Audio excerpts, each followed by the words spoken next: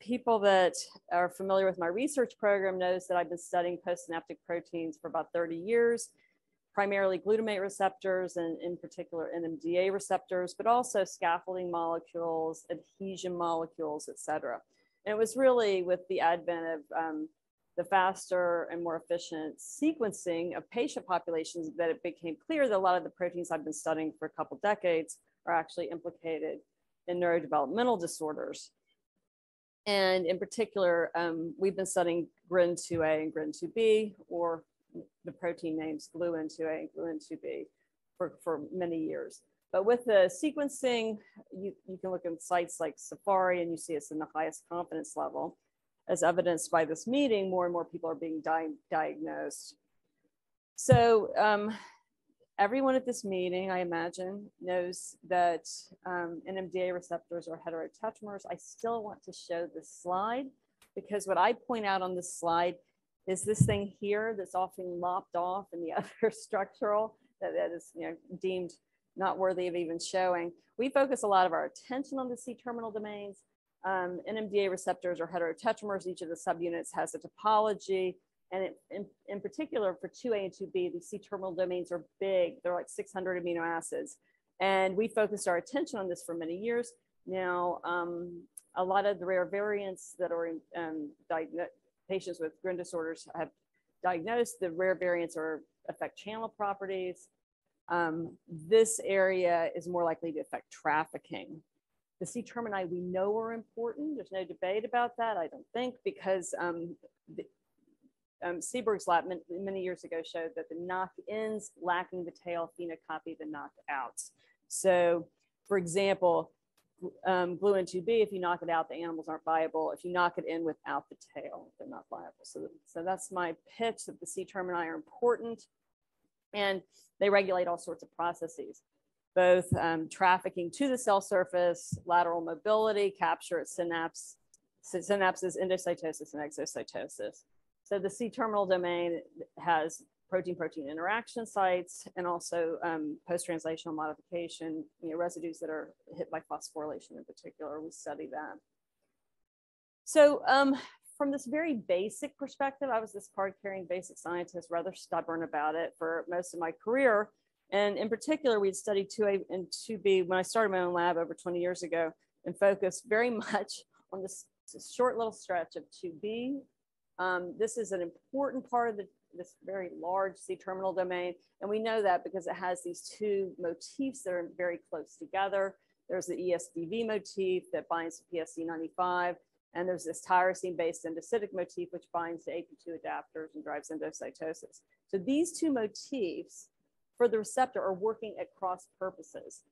This stabilizes the receptor on the surface. So you get a lot of synaptic receptors.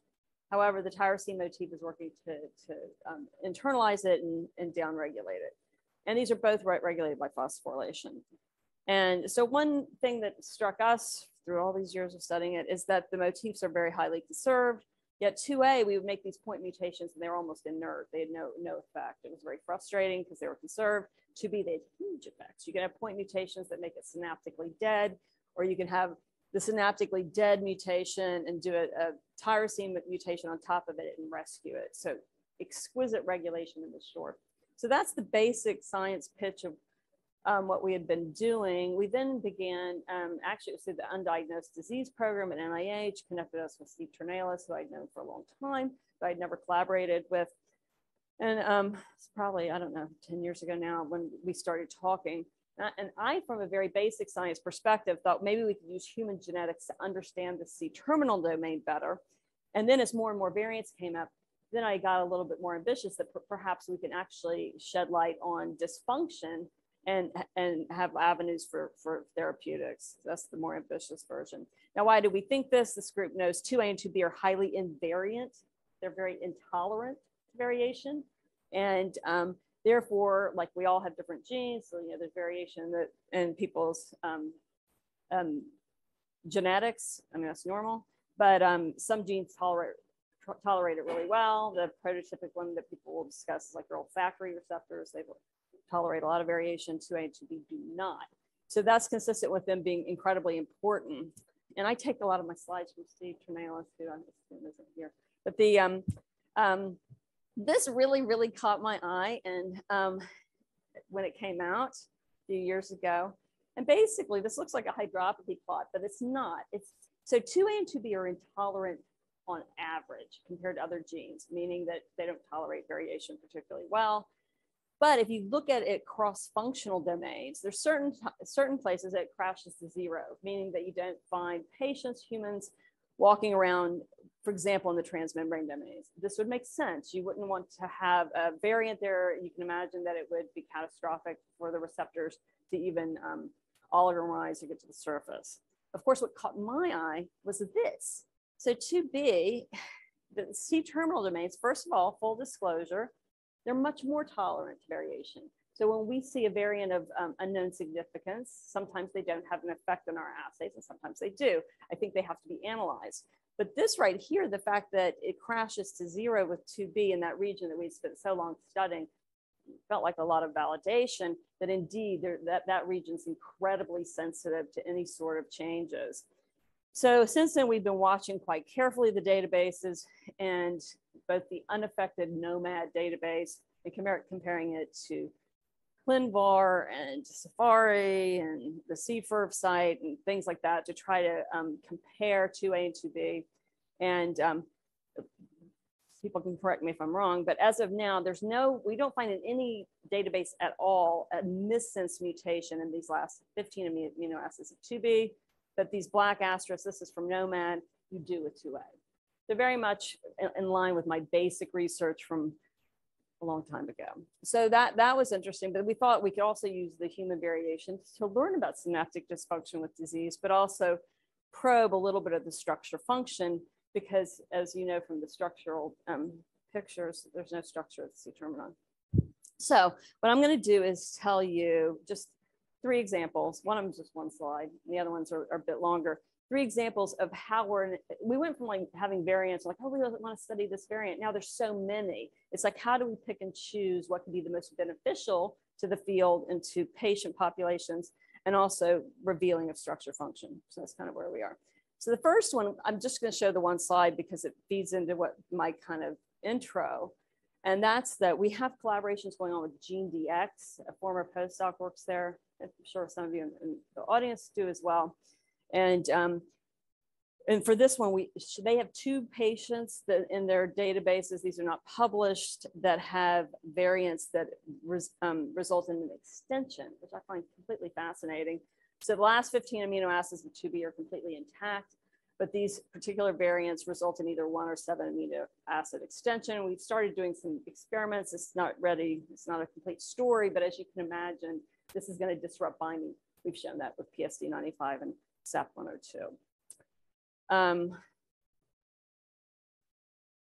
The obligatory slide won't go on. That time. Can you? It's not going.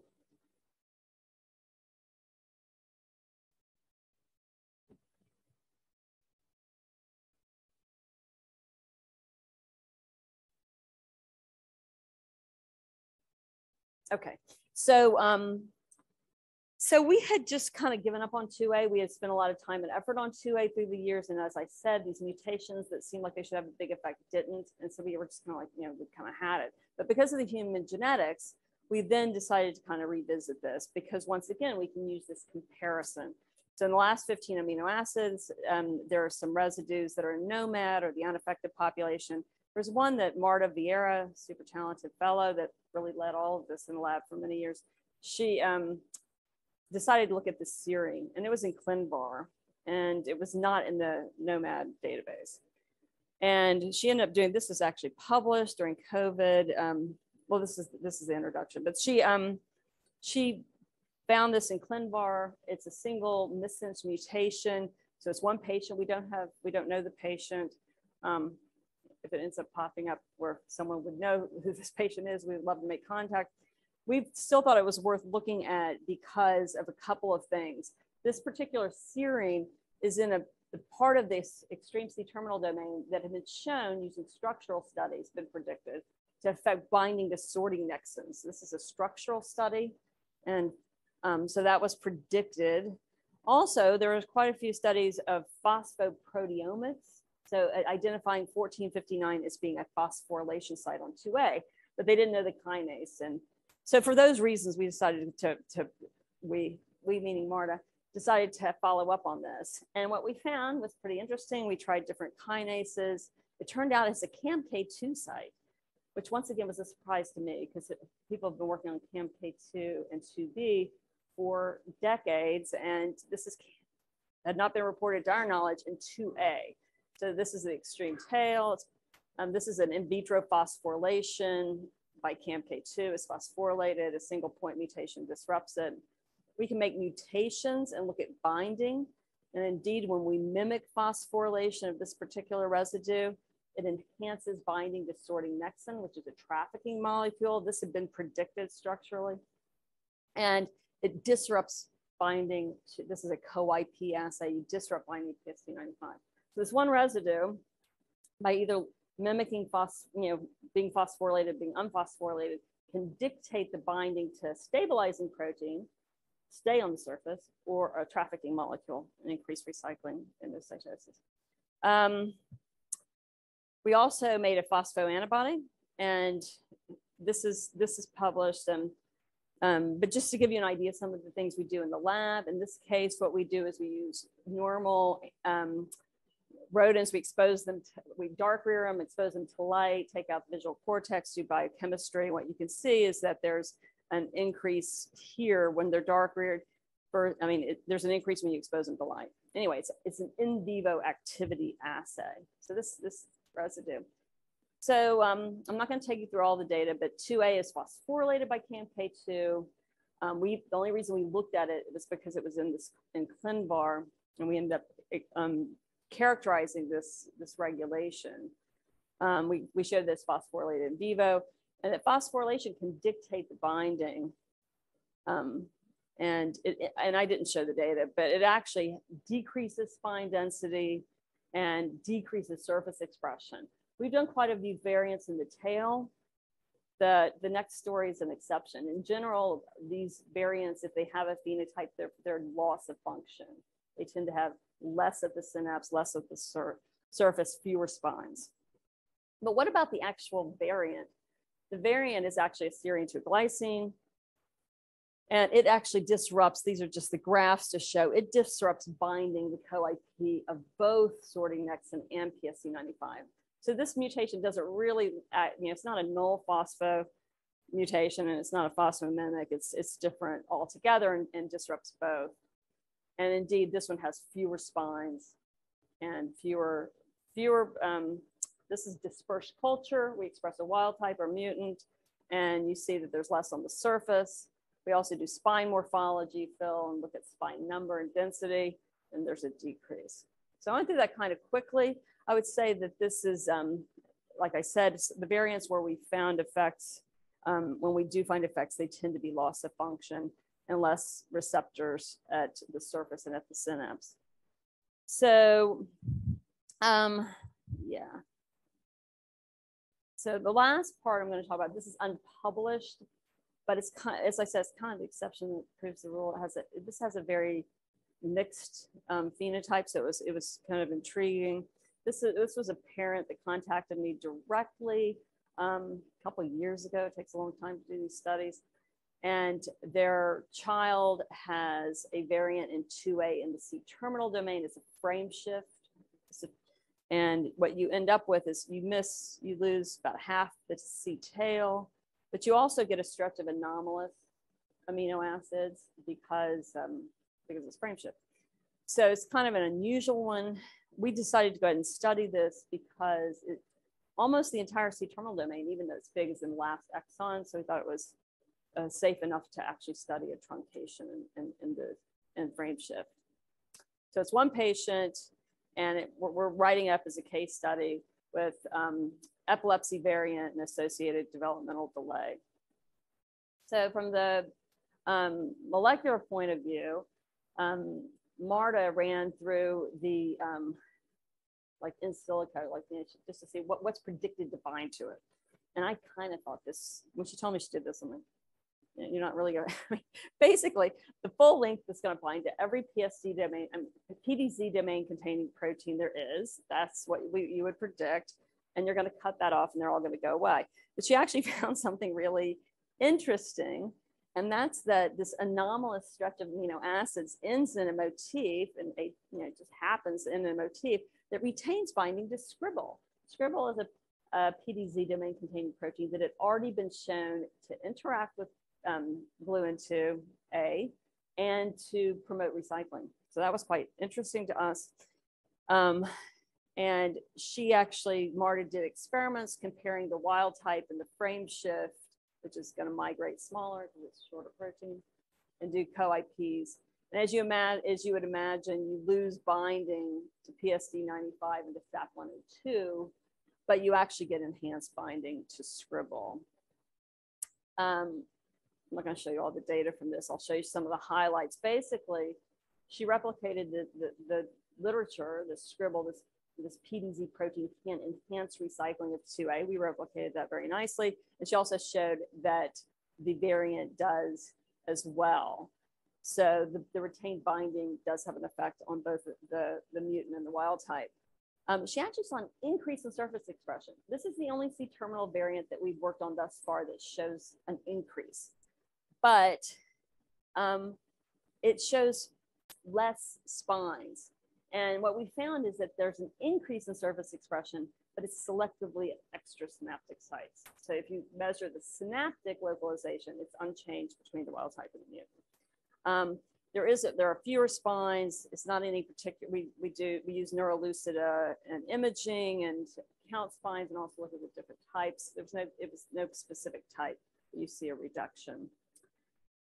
And we also have done other studies with this. Like I said, we've done the imaging. We collaborate on all of these. We collaborate with Steve Trinalis. And as you would expect, you don't have big effects from the biophysics or the pharmacological properties.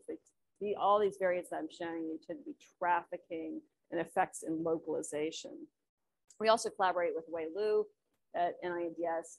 And when we see fewer spines, and we collaborate with him, they see like fewer minis, AMPA minis consistent with fewer synapses. So that's just kind of a blanket statement because that's been quite consistent. So anyway, we have this frame shift that's mistargeted. It's rather unusual phenotype. It reduces binding to PSD95, but it can serve to scribble. And it has increased surface expression, but selectively at extrasynaptic sites. And for whatever reason, this mistargeting and this change in coupling to downstream signaling results in fewer spines, fewer synapses. So in the last couple minutes, I'm kind of going through this. Oh no, I have a few minutes. I want to talk about, and it was alluded to in one of the sessions today, about how hard it is to get reproducible models, especially when we want to use IPSCs. And that's really where we want to go, is to start using human neurons that are, human cells are differentiated neurons. And so it's under the endogenous promoter, and we can knock in using CRISPR, the mutants, and compare controls. I mean, that would be our goal. And that's what we're trying to do. There's some real problems with this. So I just kind of want to pitch this out there as something that would be great if we could tackle as a community. And that's that there's so much variation. One of the more common differentiation techniques is the one-step protocol, where they use NGN2. This is quite popular to differentiate into excitatory neurons. However, it's already reported in the literature, they don't express NMDA receptors. That's a problem, study NMDA receptors. So, and we've shown that in our own lab. We've used that rapid protocol to study neuroligands that are expressed really well in those. However, we've done it ourselves, and we don't see in-house NMDA receptors. So what we've done instead is try to come up with a longer protocol. Seihin's in the audience, my staff scientist. Beautiful work. It's very tedious, trying to get this reproducible expression. And what seems to be key, he went to this previously published paper, is you need to have this multi-step process. It's important to have the mixed cultures. You just do the one factor and kind of push it through to excitatory neurons. You're missing something. You need the embryonic bodies, or the rosettes seem to be an important intermediate. And in this particular paper, they show that there's NMDA receptors expressed. Say him, there he is, there he is. Right, there he is. He's done this, and it took him a long time, and he's gotten really nice expression of NMDA receptors, but it's not trivial, and it takes time. And as he explains it, if anyone has questions, you would have to ask him, because it's kind of like, we make the embryo bodies, they have to float, and they have to expand, and then they have to attach, and then they have to expand, and then you have to scrape, it's this very multi-step process. And even when he follows the protocol exactly that said they got NMDA receptors and he gets NMDA receptors, he had this problem where they weren't expanding at this one time point. This is a multi-month process. And he had to replace it. He found a replacement that works for him. But my point is, like, even using the exact protocol, we've had to tweak it. So I just think that I believe that this is where we should be going, but I don't think it's trivial. I think that the more that different labs can share their techniques and their protocols so that we can standardize it, I certainly would appreciate that. So I was trying to get back.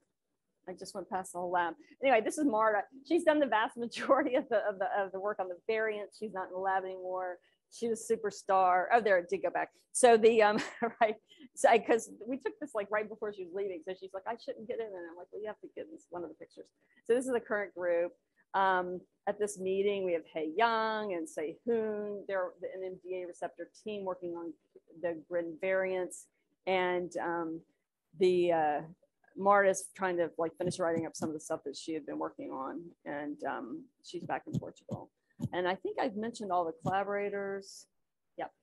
Shushi is our contact at GeneDx, and it's been fabulous. So I'll stop there. Thank you so much, Dr. Roche. All right, we'll open the floor to questions. Please raise. Hi, Katherine. So I know the work from Toronto, they got some good NMDA receptor expression in IPSCs. I think it was the Brennan protocol. Yeah, so you know that paper. It's Mike Salter, right? Yeah. Yeah. We're familiar with that. And if you talk to them, I mean, first of all, they're longer. Like the NGN2, you get it faster. So his protocol, if you use NGO2 and you wait longer, I mean, NGN2 does a really rapid differentiation. But to get the NMDA receptors, you have to culture them a long time. And it's not so reliable. And that, I mean, we talked to Mike about it. It's not, I think it's in the paper. Like sometimes you get them, sometimes you don't. But just kind of the state of it. Yeah. Yeah, thank you very much for the nice talk. It's not trafficking, but I'm still, maybe you have some experience also in that space. So everyone is talking about rare variants of large effect, right? But there's a lot of GWAS signal around the NMDA receptor genes, in particular psychiatric disorders. So it's clear that the haplotype influences the expression of the gene. It's unclear how. Are you looking into this, or are you aware about someone looking into this? Yeah, I mean, the short answer is like no. Like I'm not specifically looking into it. Am I aware of it? Yes, that it's in, I mean, a lot of these things, right? There's gonna be multiple hits, right? Or there's gonna be other, we were doing some stuff on shank, and some of the patients have a hit in shank entry or shank, and so there's gonna be different variation that would affect this. And I know the Broad Institute, Ben Mueller, he gives a talk, it'll be like kind of 2Bs, neurodevelopmental, and 2A schizophrenia. And I think that's an oversimplification, but certainly the evidence for GluN2A and schizophrenia has spiked way up to where they think, I think the geneticists say that in some cases they do think it can be monogenic, I think, which is kind of shocking to me. No, see, I kind of don't like that. And also GluA3 has spiked to the top in the most recent, and it's on the X chromosome. I don't know, is anyone here studying? Is anyone at this meeting with GluA3? Dr. Byatt spoke earlier. He's working on GluA3. Yeah, he's in there. His talk's recorded. Yeah, sorry. Never mind. Yeah, anyway. Any other questions? All right, if everybody could welcome me and thanking Dr. Rubenstein and Dr.